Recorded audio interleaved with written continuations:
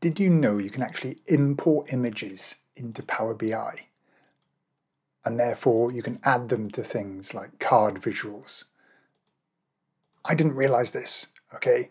I saw a Chris Webb post from a few years ago that showed how to do this with Power Query that can convert images into base64 code and then store it, which is awesome. I'll definitely put a link to Chris's blog post in the link below. And then it got me thinking, I wonder if ChatGPT can actually generate that code for me and I can just import that. Well, let's see how it goes. Let's go.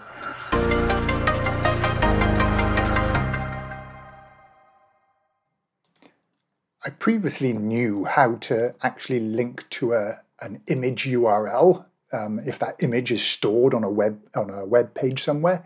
It's just basically the URL image code, and then you can go and actually link to it. But I didn't realize you could convert images into this base64 code. Check this out. If I go to this table, look at this crazy looking code. Okay. Now, Chris Webb did a post on this back in 2019. Okay. Storing large images in Power BI datasets. And he's got a really funky function here, or little routine, little bit of a little query, not really a function, little query that can convert images. You just point it at a folder, it imports the images and stores them. Okay, and the bit that Chris points out here is that it actually limited the little string, so that long piece of text that breaks it up, the base64 code, it's actually got a limit. So he cleverly splits it apart. If the image code is longer than that, it splits into multiple rows. Let me just show you what that does. Okay, so for example, with Chris's one here, he's got this, I've got a sort of a baseball image, but it splits it into multiple rows. Let me just show you the code. Okay, so went to a particular folder with a bunch of images in, split and did this various bit of listing. Okay, various little steps in here, which is all pretty cool. And there we've got the breakdown of each. Here's the baseball that's broken down into multiple rows. And then there's an index column added so that they can be rejoined in the right order. But what do I mean rejoined? Well, take a look at this. And this is the super clever bit. There's actually a DAX formula then. So if I come back in here and click on the DAX formula, this rejoins those separate lines of sort of 32,000 characters into one long text string using a concatenate X. So it runs down that little table, grabbing or for a particular picture, and that pic, that is the actual base64 code, that's the text string, and then the index is used to sort it in the right order, so the code rejoins. So it comes in as a long string, it gets split into multiple sort of 32,000-ish, and then rejoined by this measure, which is just super clever and blows my mind that people can come up with this stuff. So awesome. All right, so we've got all sorts of different ones here. And then it got me thinking, could I do this splitting and the generation of the code with GPT-4, for example? Now, I guess I don't really need to do it because Chris's code here just does it for me. But I wonder if the processing time is quicker. I'm not sure, but you know, it was a bit of a challenge. So check this out. I've got this GPT called the Image-inator. And again, I'll share a link. If you've got GPT-4, you can use this link. And I've given it some instructions that I want to generate images. When it generates them, it should ask me if I want to export the images as a zipped folder, and which I can then use Chris's code to import, or actually give me a CSV file with the base64 code in it. So let's try this out. Let's create some images. Let's see what it says. Okay.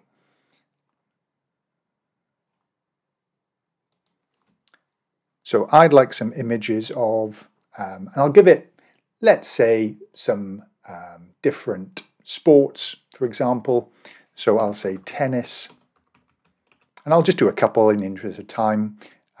Tennis, soccer, and let's say karate. Okay. And off it'll run and start generating these images of me.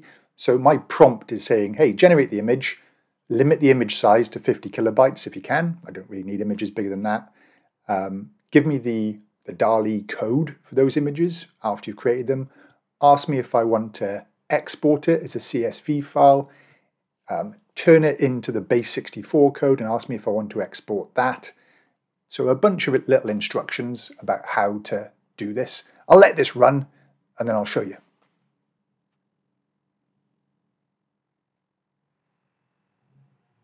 Okay, so here we are. It's generated the images for me. It's given me the ID codes, which can be quite useful if you want to regenerate images in the same style. You can just say, hey, regenerate these images in the style of, and then add that code, which is quite handy. Would I like to download these images as a zip folder and generate a CSV? Yes, thank you.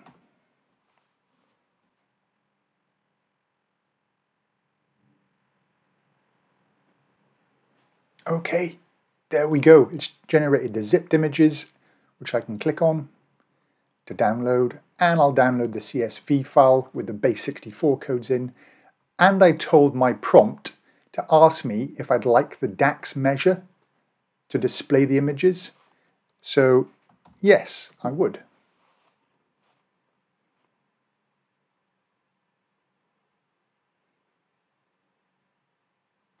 And I put that code in my prompt so that each time it's just there. All right, well, let's see what happens. Okay, so I'm going to copy my code as well, just for later. And I've downloaded those two folders. So I'm just going to do this CSV one. So let's go into Power BI. Okay, I'm just going to go to a blank page just to avoid any confusion. I'm going to go get some data from text/CSV. Here's the file that's just been downloaded.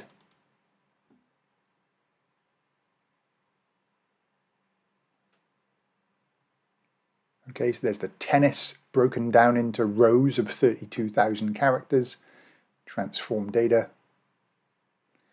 I also told the prompt what I'd like those columns to be called. So requested image name, file name, base64 code, code part index. Those are all bits that I told it to generate. Beautiful, okay. Let me call this GPT demo or something shorter. Cool, and then close and apply.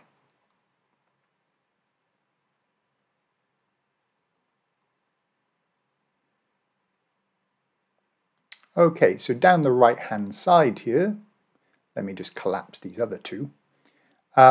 This is the little trick. Here's the measure I need to write. So right-click, new measure. And then that measure that I got, I'm going to use Windows key V to bring up my recent copies. There you go, that one there. And remember to replace this. Now, little trick. Here we go, when I've selected that, but Control F2 selects all occurrences. That's Control F2. I'm going to change it to GPT demo. GPT demo. Okay, and here we go, we click the tick. And this image needs to be set, or this measure needs to be set as an image URL. So just make sure you click on the measure, go to uncategorized image URL. Okay, and then if I go to my requested image, let me just zoom in so we can all see this. And then I tick the display image. There we go. It's in there, in the file, which is just insane. If you want a big image, check this out, the new card visual. There may be a better way of doing this. I've only just started playing about with this one.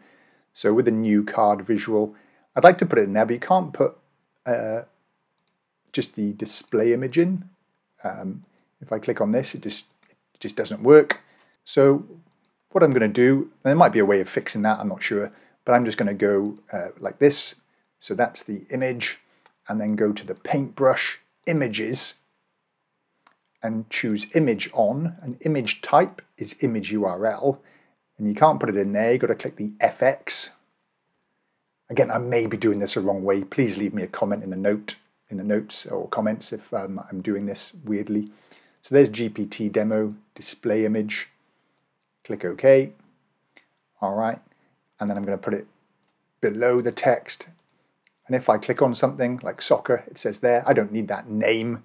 So I'm going to go back to here and say, where is it for this one? I don't need to see the call out value and I don't want to see the category label. So let me just collapse that.